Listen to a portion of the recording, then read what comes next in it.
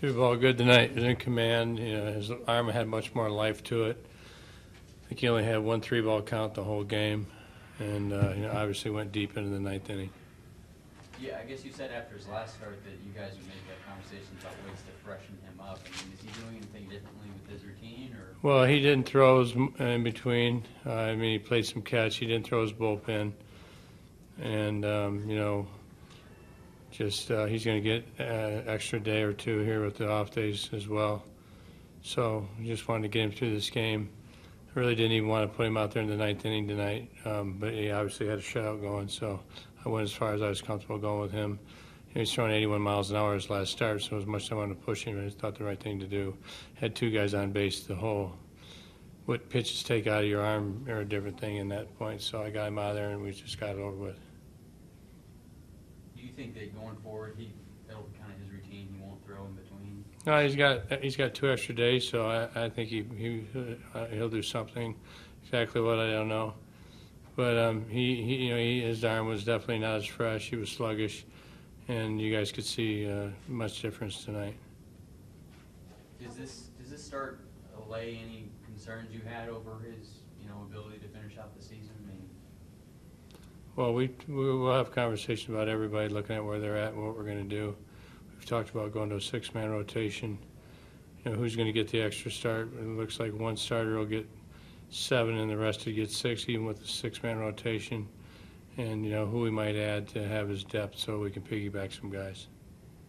Defense helped him out too, though, on a couple of those balls. What's that? The defense helped him out as well. Yeah, there's good plays tonight. Played good. He gave in the last inning and the one on Trumbo. You got to take your time, make sure you get one out, changes the whole complexion of the game. You rush and try and make, get the double play. Maybe you throw it away, and then you've got another guy on, and then the time runs in the on-deck circle. You want to stay away from that. But Didi, the one play that Didi, I don't know that I've ever seen that. And the angle that he threw it, and like Trumbull said, I thought maybe he might, one hop it over there, and just threw a bullet over there. He's very talented, and he's swung the bat better than in results have showed recently, even tonight. So I can get you frustrated, but he's really matured in the way that he's continued to keep playing both sides of the ball, and tonight's a great example of that. Is that the first time David has really unleashed his arm in the outfield? No, he's just got a good read on it. He came in where he was playing, got a good read, got a nice 1-hop bounce. He's got a good, strong arm. They work on it a lot.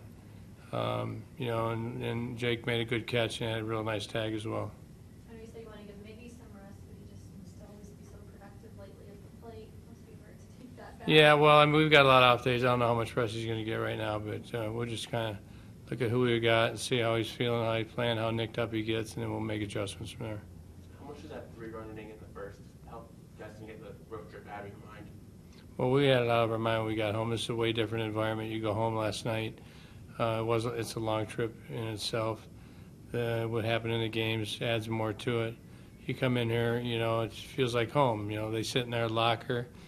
It's comfortable. They're in their training room. They're in their batting cage on their field. I sit at my desk. It's a very nice office. So Chase Fields makes you is very comfortable, and we were beyond the road trip when we got here today. The first time you guys faced Spania, he was really in control. But this time, did you guys see anything different or make any adjustments on him to get to know? Well, I think that if you just look at his starts, he started off very hot against everybody, and he's got good stuff. And we just have a little better idea what he's going to do. Maybe lay off some pitches that we were offering at early on, and maybe the home run. Throws him an off-speed pitch, and we've seen him do that before, and good length on his swing. So you just have a better idea what to expect, and seem to have more success tonight against him. Ender seemed like he caught everything that was hit to him. You could say he covered center fielder like a linebacker. Yeah, well, even the one he got on the pitcher, we just made an adjustment, moved David Peralta over and in. And Ender, this is one of the things he's doing. He adjusted with him on his own, because you see a pitch, you get another strike on a guy, you move one guy, you don't really have time to go move this guy, move that guy. Very alert, and then he makes a great catch because of it. So that's kind of how you hope things work, and just kind of a sign of his maturity.